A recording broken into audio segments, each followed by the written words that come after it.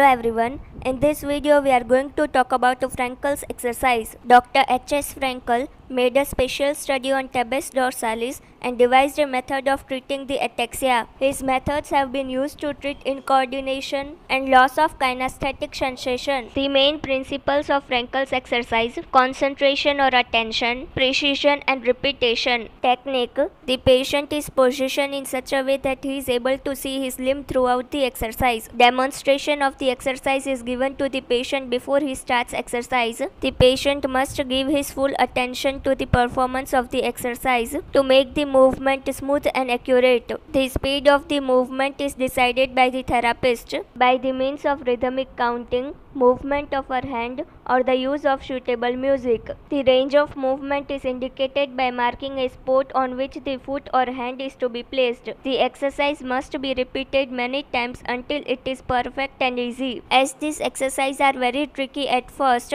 frequent rest periods must be allowed. Progression is made by altering the speed, range, and complexity of the exercise.